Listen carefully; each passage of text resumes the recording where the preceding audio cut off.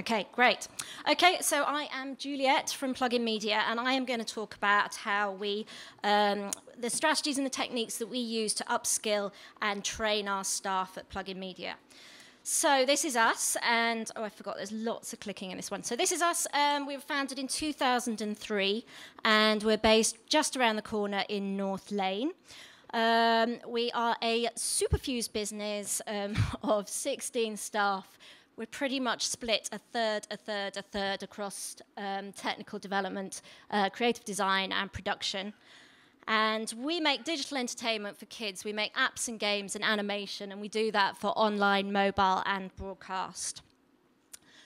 This is an overview of the kind of skills that we've got within the business.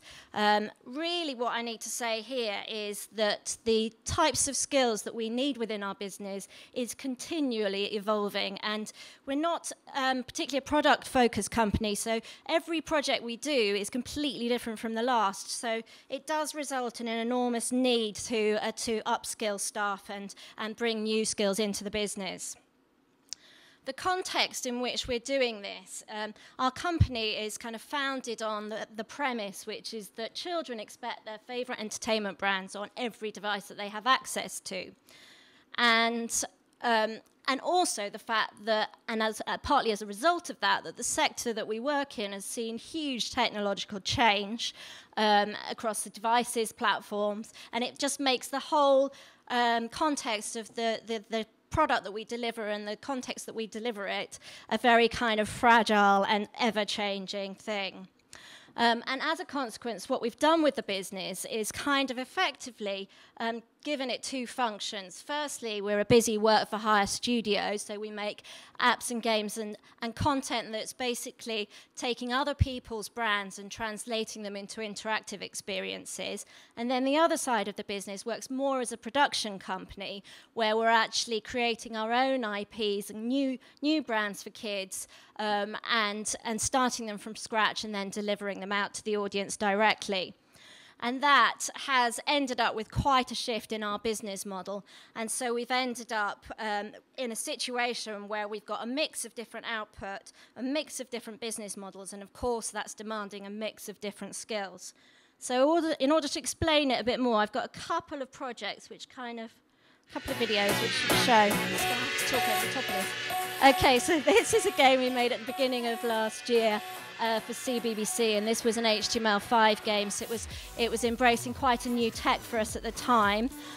It's typical for the kind of agency work that we do, in that it's owned by someone else, and we deliver it as work for hire for the BBC, and it's interactive. And then the next thing I'm going to show you is this one. Oh, sorry, it's done the same one again. Okay, this one. So this is our own brand. This is called Tea and Mo. And this is something that we developed in-house, took 2 years to develop, and it's a truly kind of multi-platform property in that we started it as a suite of games on CBBS. We've then taken that into short form, so we've done animated shorts, we've done some songs, and we'll be taking this out as a TV. We'll be starting production on television series at the beginning of next year.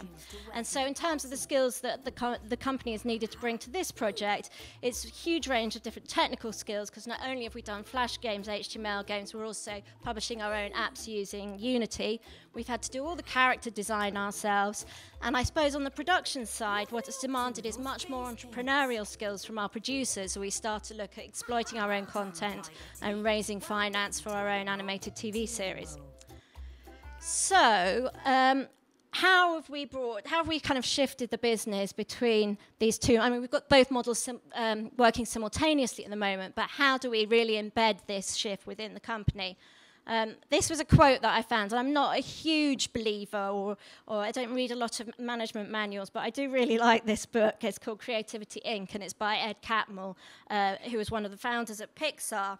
And I think what's really great about this quote is that it really kind of talks about how you can embed learning as a kind of modus operandi, I suppose, within your business.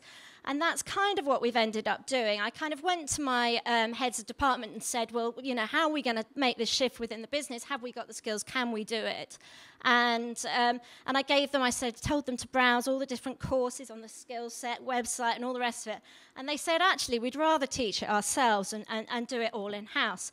So the next few slides are just going to demonstrate really how we've embedded that within the business.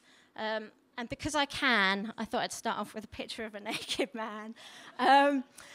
So our creative director has a his kind of view is that anyone can learn new software, but actually learning drawing skills takes a really, really long time. So one of the things that the art department asked for was that we should do regular life drawing, and I think there's a class at New England House, and it's not just for the art department, although it's mainly them who go along, but they go off and draw every lunchtime, like one lunchtime a month or something. So that's worked really well. Also in the art department, we gave them a day to work on character design. We had one of our members of staff leave, and he was a really great character designer. So we kind of thought, well, let's get everyone in the room and really share what he knows. So this was a brief around a gay gazelle. And it started out by everyone researching what gazelles actually look like. And then they started to work on character. And then they did lots of sketches. And we ended up with a character at the end of the day. Then the next thing, we've been trying out, as we moved into doing more app production, we were having to use Unity as a piece of software. And we were actually trying to make Unity do a lot of 2D stuff, which it didn't, at the time, very naturally do. So we were kind of making all these different pipelines within the business to make software do what we wanted it to do. And so this kind of day was a day for the art team really to kind of explore how they animated directly within Unity.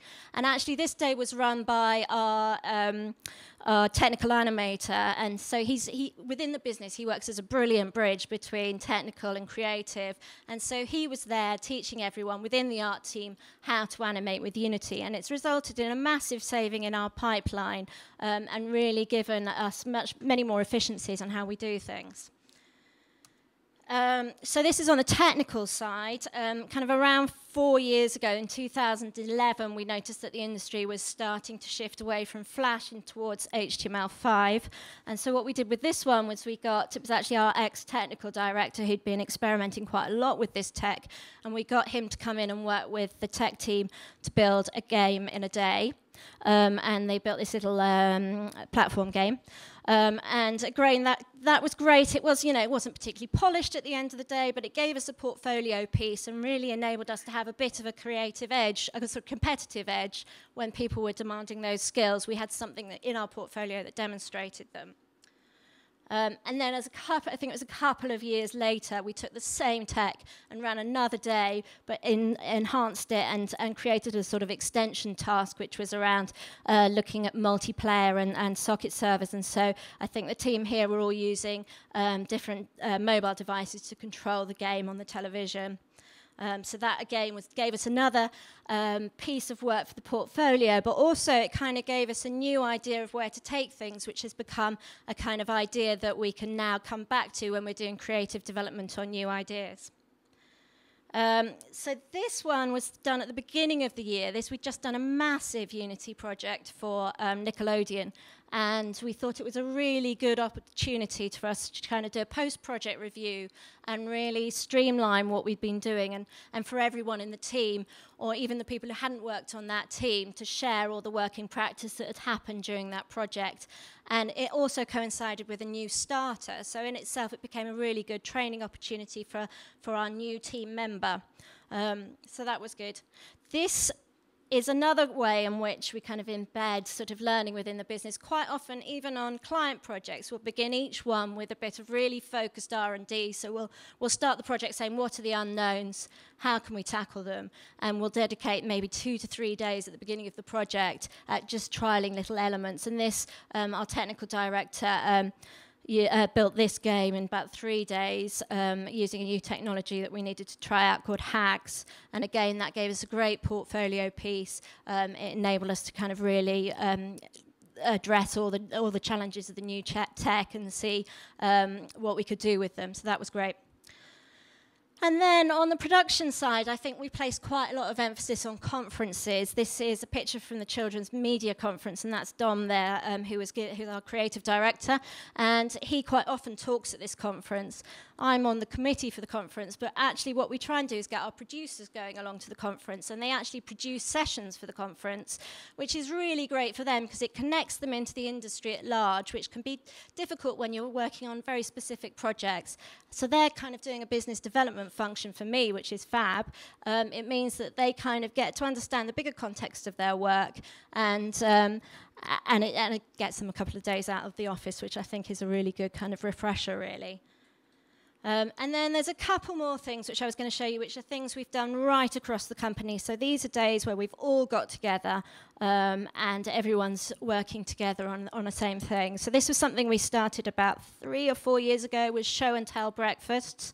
And the idea here was that people would share different things that they'd learned or knew about, or that were relevant to their work, and talk for about, they were kind of workshops and kind of talks, so we allowed kind of between 45 minutes and an hour, and a bacon sandwich for everyone to engage in these sessions, and we do them on a Friday morning. And we did such a huge range of different stuff. This was a watercolour painting session we did. We also did karate. I brought my kids in and got the team working with them and getting the team understanding what digital products really kids enjoyed using. We also did script writing, improvisation, loads of different stuff, and it was really great for pulling the team together, but also gave people a kind of context of stuff that was also more directly relevant to their day jobs. I think there was a big talk about mobile and stuff, so it was a real mix of sort of hobbies and work stuff. And then this was something we did at the beginning of the day, and this is beginning of the year, and this is a video as well. And this was a whole company-wide hack day, so it wasn't just the tech team and it wasn't just the art department. It was the entire company working together to produce a number of games in one day. We'll let Alan talk through this.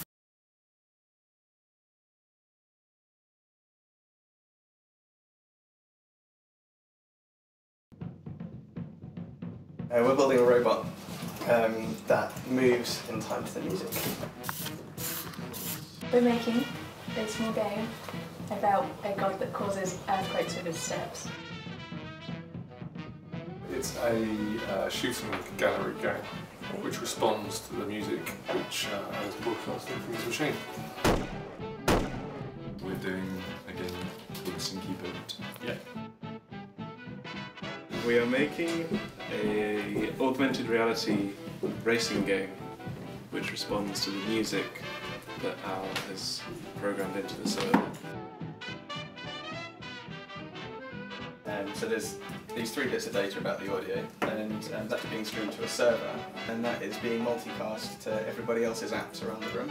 It sort of syncs more on the beat, and the louder it is, the faster it syncs. And the trees and the bushes will be dancing to the music. Inspired by 20s gangsters. All the objects around as well, they're based on various frequencies that we get from the music. JavaScript is one of the languages that we're using a lot now, and JavaScript as a language is not only very easy to use, but it's also looking into the real world. But the new buzzword at the moment is the Internet of Things, and Node.js is what we can do with that. So we take our skills as interactive developers and we can do things physically in the real world. So that was Alan, our technical director, and hopefully it was clear from the video, but basically he set a brief for the entire company, which was around that piece of music by Benny Goodman, I think, and everyone had to create something that responded to that music. So we ended up with teams of a producer, an artist, and a tech person, and so it must have been 6 teams in the end, 6 projects, and 6 quite fun different outcomes. And then just to conclude, in terms of what I think the benefits of these different strategies have been. First of all, it's, is that factor that everyone's so busy and heads down on projects day to day that sometimes they don't really notice what else is going on in the business. And so these kind of strategies are really great opportunities to step back from client work and have a play. I think what's worked really well about the sort of peer tutoring that's happened when we've got people within the company teaching the teams is that it makes people feel a lot less kind of frightened to ask questions and much more engaged with the person who's doing the teaching. So that's been really fun and good for the company, I think. Also, obviously, it means that everything that we're doing is completely directly aligned to where we want to go as a company, which is a huge strength for me. I think, you know, sending people on courses might not have the same impact because it just wouldn't be so directly relevant to where we want to go as a business. Obviously, it results in quite a lot of team bonding, and it enables you to mix up the teams as well. I think different people work with people that they wouldn't necessarily work with on a project. It's definitely had impacts on our efficiency and our profitability. We've been kind of really engaging with new processes through this, and I think that's been great and had measurable results, really. Cost less than sending people on courses, that's an obvious one. Obviously, you do need to think about the amount of time people take out of work from it, but I think it pays off. It enables us to really prioritise innovation, which is so essential for a business like ours, which is very much driven by the next idea that we come up with. The team becomes upskilled, and within the business we place so much, because we have this mix of different products, we place so much emphasis on the agility of the team and the fact that the staff do jump around between all these different disciplines. We look for kind of generalists, and then we expect them to do lots of different things.